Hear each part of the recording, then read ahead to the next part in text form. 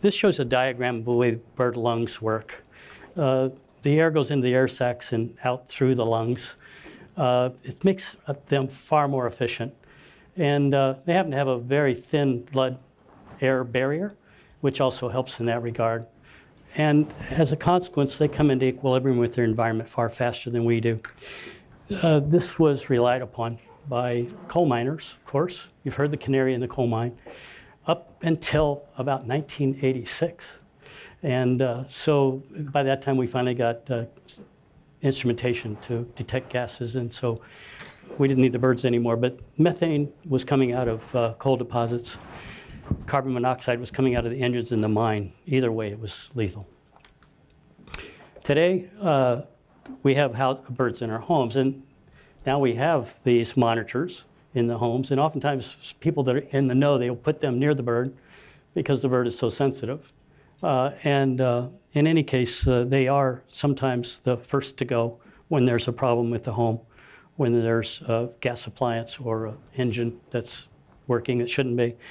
But they also are affected by other things like burning overheated Teflon coatings, that kind of thing, or sprays, or secondhand tobacco smoke. Birds die from these things, and so they do give us a bit of a warning.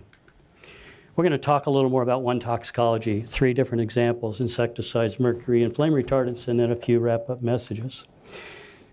So from my point of view, one toxicology hinges on actually protecting domestic and wild animals in the environment. If we did that well, could we worry less about toxic impacts in people? And here's an image of a thyroid adenoma in a cat, and there's been an article out there called Fireproof Killer Whales. These animals are contaminated in some parts of the world. But we forget about what's going on in the human area sometimes, sort of not here so much as there. And if you look at the Lancet Commission on Pollution and Health recently published, you'll find that impacts on humans from contaminants tend to exceed some of the major infectious diseases on the planet today. So if we were consistently protecting humans, which we are not, we might be consistently protecting more of the animals as well. We do have a lot that's conserved evolutionarily in terms of genomes. There are some differences in receptors and metabolism and physiology, certainly in diets and lifestyles. But we think about where animals live and what their lifespans are, and small animals are oftentimes in the home. They tell us about the home and the yard and the air and the water. There was this incident in 2007 of melamine and cyanuric acid causing kidney failure. And you would have think that if this was in people that were spiking protein supplement used for animal feed, you would think that would be enough to warn them. But nonetheless, they turned right around and put it into baby formula a year later, and thousands of children in China were hospitalized with kidney failure, and several of them died. Farm animals, we know where they've been. We have a pretty good idea about what they've been eating. They're killed and inspected relatively early. So if something's obvious, it may be caught. And the breeding animals are killed when they start to slow down on reproduction, and similar examinations take place. Game animals, hunters and fishers, they look at these animals, and sometimes they will pick up something that's out of the ordinary, and wildlife veterinarians will look at them as well. These animals live in different environments. They have different lifespans, some for 5 to 6 months, some for 200 years, like bowhead whales. So we know about some of them, where they've been, and we know others integrate over thousands of miles. And this gives us insights if we compartmentalize these things as to what's happening. We look at an earthworm or a daphnia, or we could look at a Swainson's hawk. So we do have to examine them clinically when we can. It's not so easy for some species. And look at them post-mortem as well. And you'll hear about that from Daniel Martineau coming up. We also need to look at what they eat, what their water is, and the soils. And then oftentimes we have to turn around and do some research for confirmation. That research might be with field animals. Oftentimes it will be with laboratory animals, sometimes animals that are close surrogates, sometimes not so much. But one thing to keep in mind is that wild animals need to be in peak condition because they have some serious assignments, and they aren't washing every night. There's nobody cooking their food for them. They need to avoid becoming prey. They need to compete. They have to strut just right and send all the right body language. They have to breed successfully. They have to care for their young. They have to survive the weather So let's talk a bit about some metals for a moment. And we'll start with mercury. Mercury is a bit unique. It's a volatile metal, travels around the earth. It gets down into sediments where bacteria, anaerobic bacteria, convert it into methyl mercury, and then it moves up the food chain, and it's a serious threat to animals and people alike. It's in the muscle of fish, and it crosses into the central nervous system and readily crosses into the developing young as well. The classic case is Minamata, Japan. In that instance, they actually changed the catalyst and they started producing methyl mercury directly and releasing it into the bay. Soon, dead fish were floating, and the fishermen were complaining they couldn't catch anything. Within a couple of years, the birds were crashing into the sea. Then the cats started seizuring about that same time, and they fell off the bay, off the pier, and drowned in the bay sometimes. A few years later, they started having severe neurotoxic problems in the children that were eating the fish. And then they reproduced the syndrome in the cats. But they didn't stop releasing the pollutant for about 11 years. And it took a long time for them to count up the dead, about 1,800 people. And then it took a long time for them to settle with some of the others that weren't so obviously poisoned. And this has been the way it often works. Industry denies it, blames other people, blames infectious diseases. This is the way it went in Minamata Bay. There's still people affected with that. So mercury is globally important still, and there are hotspots that are important. This is just a recent thing on a discussion group that I'm a part of. It's an incident where a dog got mercury poisoning in Australia, and I'm not sure the disposition of this dog, except it had all the hallmarks of neurologic signs of mercury poisoning, and it had analyses of mercury in its hair and in its blood that were consistent with poisoning. And they did a really good workup with MRI and CT and CSFs and vitamin analyses, and they didn't find any other cause. So they're comfortable that mercury is the problem. This was coming from fish that was intended for human consumption. The people were eating the fish, and they were giving it to their dog. They were trying to get the benefits of omega-3s, which is important, and protein, which is essential. But they put their animal at risk, and we don't know the story on their family at this time. So mercury comes from a lot of places, and it used to be that we worried most about coal-fired power plants, and they're still important. But this indicates that recently it's been that source of airborne mercury has been overtaken by that used to capture gold in small-scale operations around the world. You'll see other major sources here: primary metal production, large-scale gold production is still an issue, cement production. But technologies have been moving along, and there is reason to be hopeful that mercury will come down and is coming down in some places. This just shows you what's coming out of Asia still, and this map gives you an idea about what the hot spots are, and you can see we still contribute, as does Eastern Europe, but especially Asia. We do have fish advisories here, and statewide for freshwater fish, and coastal advisories as well. There's a reason for that. We're not so far below the limit. Mercury concentrations in American women have been going down, but they're not negligible at this point. There are still some people that are in ranges that are impacted. The studies in animals, this is a surrogate. Zebrafinch is a good animal model for behavior in birds, and they have fed mercury to birds, and they got some pretty whopping concentrations in their blood, much higher than they've been concerned about in people. And they showed all these neurologic signs: not eating so much, losing weight, hyperactivity, impaired spatial and hearing senses, lower social hierarchy, hypersensitivity, delayed immunity, and liver damage. This is one of my friends, Marilyn Spalding from the University of Florida. She's done some really nice work with great egrets showing that they picked up mercury in the Everglades from emissions coming out of medical incinerators. And in those days, in the 80s, they were using a lot of mercury in the hospitals, and they were burning the waste. And it was coming down the Everglades, and it was coming back to the birds and the fish. So the great egrets were especially impacted. And they turned around and did a study with concentrations similar to what was in the fish, and they wound up seeing that the birds ate less and grew more slowly, and that most of the high-dose birds died. They had a lot in their feathers. This is an excretory route, just as it is in people. We see mercury in hair. There's also a lot in the blood and in the brain and in the liver. Now those concentrations are coming down because those emissions are not there, because the Everglades does sort of wash itself clean. There's also an issue of species of birds, ibis, that tend to eat a lot more crustaceans, so a bit lower on the food chain. But they too have had problems. They did a study with them, feeding them methylmercury at concentrations found in the wild. And they got 13% of the nests fed mercury at any level had no offspring. At the high dose, 35% fewer managed to get through fledgling. They were endocrine disrupted. They had low testosterone. They had male-to-male pairings at a really high rate. And again, they had pretty high levels of mercury in those birds. In the Arctic, it's a different story, an ongoing story. The feathers of this gull species have increased in mercury about 50-fold over about 130 years. The gull populations have decreased 80%. We're not sure what the causes are, but mercury may be a contributing factor, and mercury pollution is expected to increase in high latitudes. And what's happening in part is this.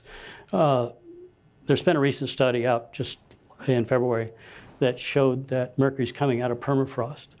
And that permafrost is just absolutely loaded with it. And that this could increase the global burden of mercury significantly. So we're going to have to watch for that. And it's another reason not to tolerate such extreme ignorance about the causes of global warming.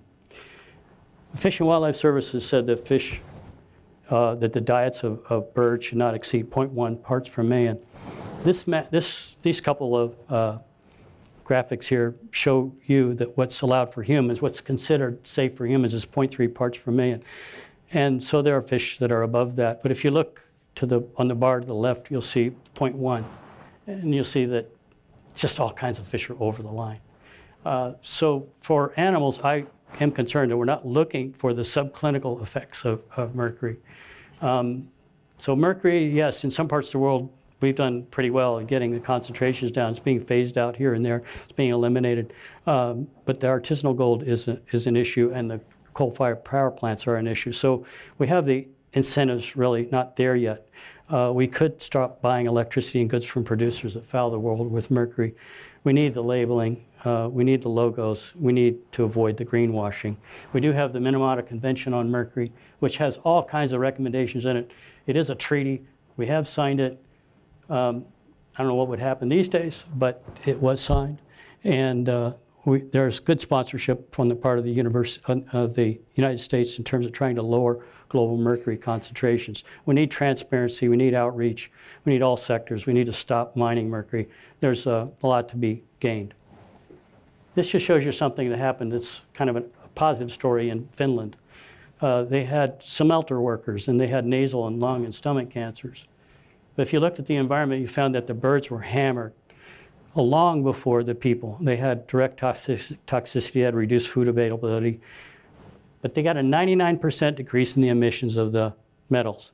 And over time, the birds' health and the bird numbers are coming back. So we should go back and touch on insecticides a bit and mention Silent Spring and Rachel Carson. And again, she was demeaned because she had published Silent Spring because of all of the associations she made with health and contamination issues. But she started the environmental movement, and she really was behind what came later in the environmental laws that protect us.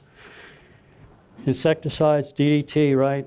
It's neurotoxic. It inhibits calcification of eggshells. It's estrogenic, and we have concerns about anti-androgenicity, and especially the top-feeding birds in long food chains, ospreys.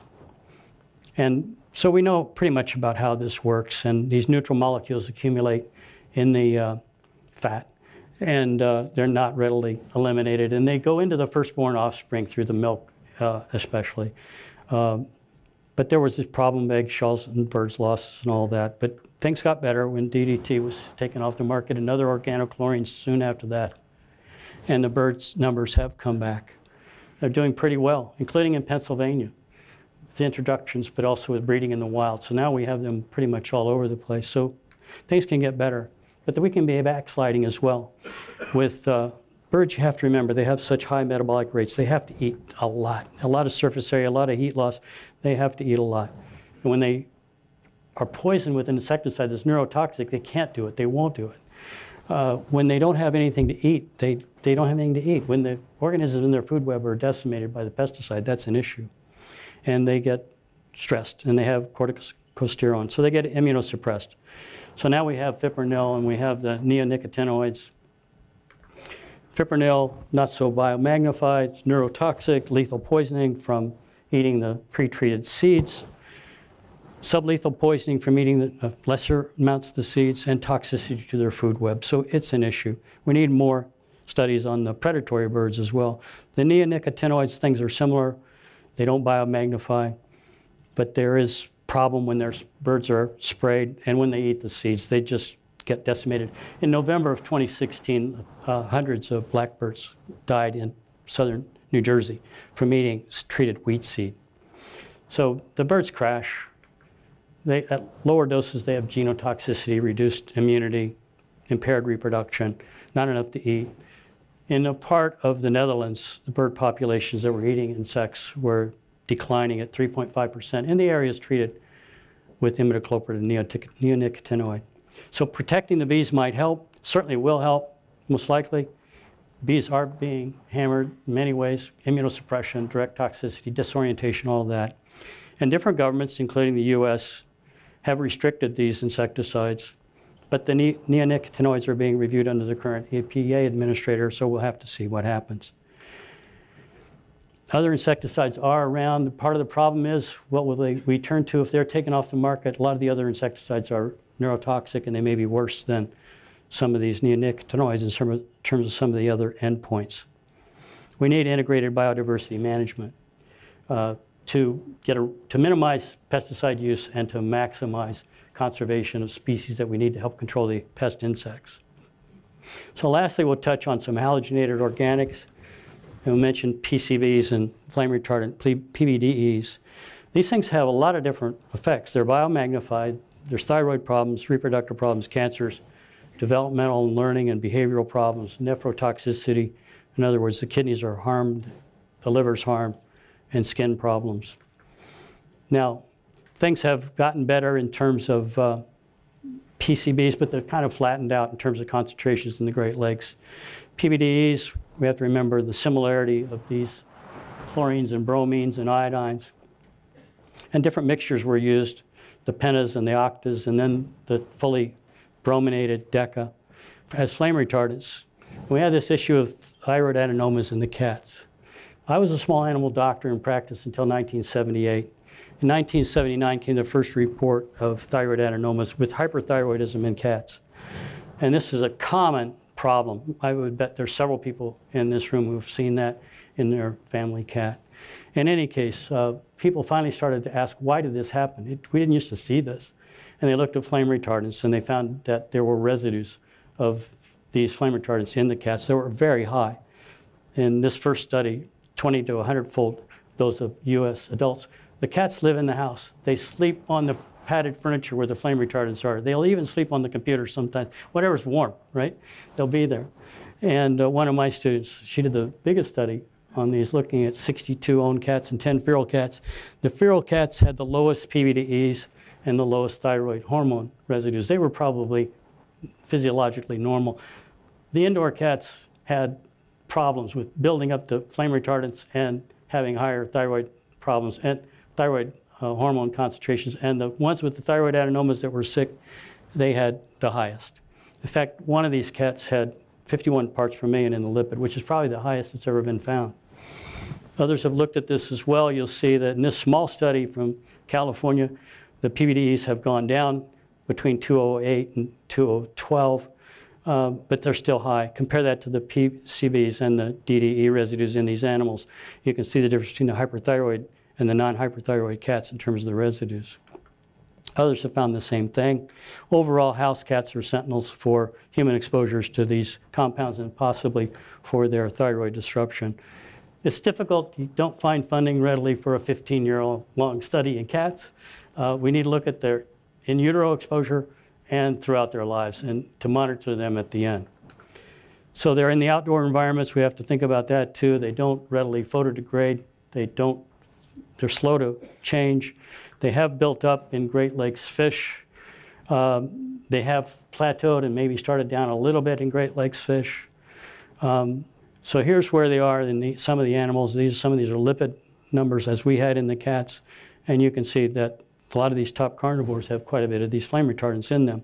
We don't have a really good idea about what their impacts are, if they're having problems with thermal regulation or reproduction or brain development or capacity to learn, or if they're susceptible to predators. We don't know how good they're doing at hunting. We do know that things have happened in terms of voluntary cessations and withdrawals, including in the U.S. market. Finally, no manufacture or import of decabrominated PBDE in the U.S. So we made some progress in terms of sources, but we have this issue of what's in our homes now, and we have damaged upholstery out there. We have old upholstery and carpet pads in people's homes. Well, what can we do about it? These are some of the recommendations. Put a mattress cover on, vacuum a lot, purchase new furniture if you can. But then people take the old padding out from under your carpet, and what do they do with it? If you want them to recycle it. So they're handing it off to somebody else, and it's going into their home. So we don't have a good way to get rid of these things that I know of. Maybe somebody else in this conference will say that we have a good way to, break it down. Burning it at a low temperature is not a good idea. So One Toxicology is central to One Health. Mercury is an important pollutant today, and it's probably going to get to be more pollutant, at least in some locales. DDT devastated birds, but current insecticides poison them in their food webs. Halogenated flame retardants, they're going to be with us for decades to come, and we'll see what happens with some of the replacement chemicals. We need more diagnoses. We need more careful usage and disposal. We certainly need more green chemistry. I'll take your questions. This is an important thing. These are some of my associates. I've done work with frogs. Tyrone may mention that. We've seen not just endocrine disruption, but we've seen altered infection rates as well, because you change the food web. And you wind up favoring trematode infections, which cause all kinds of problems in the frogs. Also done work on, this is not Dave Letterman. This guy was pretty smart. He talked about how things are common. Different species diverge. Daniel may talk about how marine mammals evolved from terrestrial animals. In any case, I'll leave it with that and answer any of your questions now. Thank you.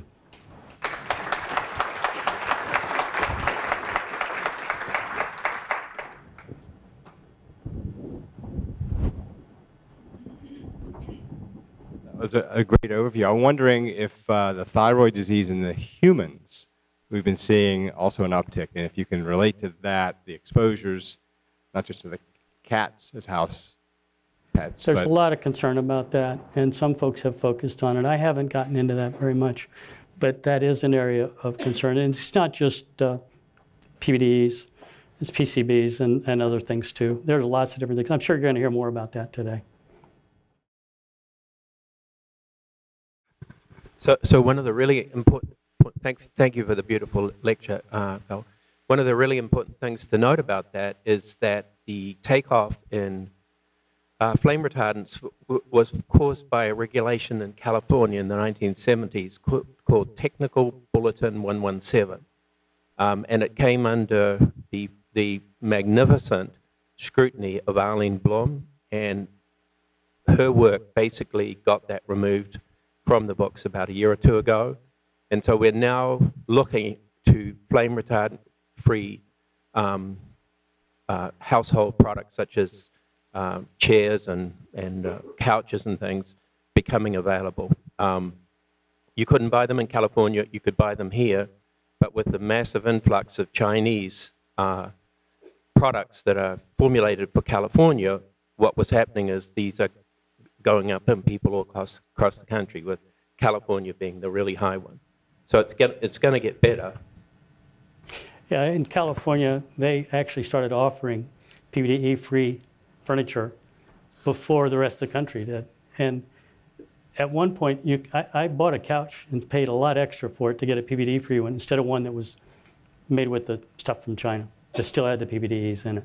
So, but now they're not in the new stuff, to my knowledge, but there will be other flame retardants, so we'll hopefully hear about that.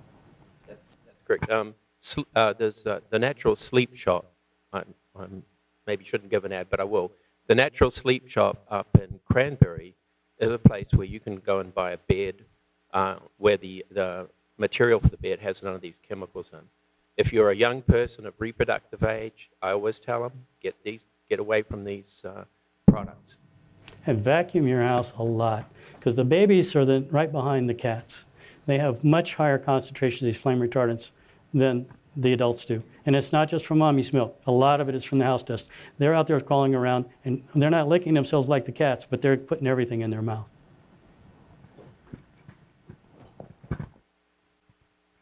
Add on to Arlene Bloom's work. She has, and I'll talk about this later, but she has a website called greensciencepolicy.org, I believe. She also updates a list of manufacturers that are no longer making flame retardant chemical couches. So there are great resources for that kind of thing, just to let people know that